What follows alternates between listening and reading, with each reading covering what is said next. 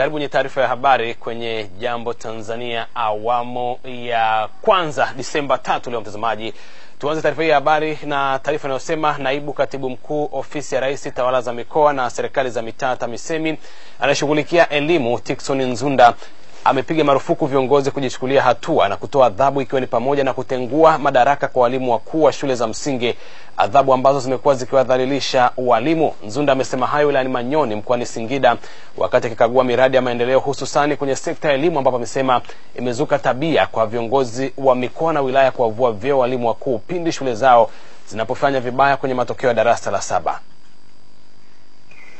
Kwa hiyo sitaki tuwaadhibu kwenye vigezo ambavyo ni subjective, havipo professional. Au mheshimiwa mwenyekiti, kama mtoto hakubahatika akapata utapiamlo toka mdogo, unategemea huyo mwalimu hata angemfundisha vizuri kiasi gani atafaulu? Sasa swala la lishe ni la mwalimu? Au huyo mwanafunzi anaenda shuleni na njaa toka asubuhi mpaka jioni, akikaa mle darasani yule anamfundisha haelewi, ni tatizo la mwalimu? Kwa nini tuje tumwadhibu mwalimu mkuu wa shule kwa sababu tu ya matokeo? Hawa walimu niliowaambia 14% wanatoroka kila siku na 54% hawafundishi darasani. Nyinyi kama halmashauri mlichukua hatua gani? Maana wakati huo ndio mlitakiwa mwalimu hakuwajibika mchukue hatua. Mwalimu mtoro mchukue hatua ili afukuzwe kazini, aingie mwalimu mwingine, tumwajiri mwalimu mwingine. Hamkuchukua huko hatua. Alafu miemko ya mwisho ndio mnakuja kumwadhibu mwalimu mkuu na mratibu elimu kata.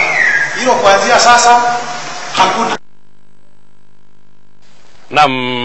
Aidha Nzunda amesema kiongozi atakayekiuka na kumwajibisha mwalimu bila kujua chanzo cha shule yake kufanya vibaya, TAMISEMI tatengua uamuzi huo.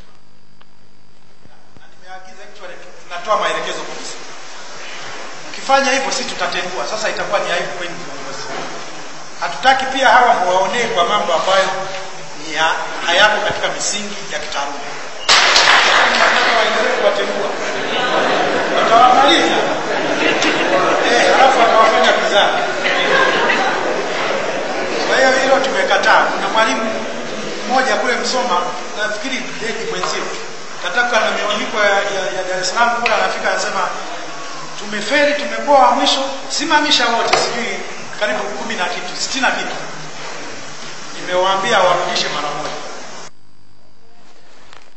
Mkoani Morogoro, kikao cha baraza la madiwani wa halmashauri ya wilaya ya Kilosa mkoani humo kimewafukuza kazi watumishi 5 kwa utoro kazini, huku kikiwarejesha kazini wahasibu 3 baada ya kubainika kutokuwa na hatia. Uamuzi huo umetolewa na mwenyekiti wa baraza la madiwani wa halmashauri ya Kilosa Hassan Mkopi, ambaye amesema hatua hiyo ya kufukuzwa kazi kwa watumishi hao imetokana na kamati ya uchunguzi iliyoundwa kuchunguza mienendo yao na kuwakuta na hatia. Monica Liampawe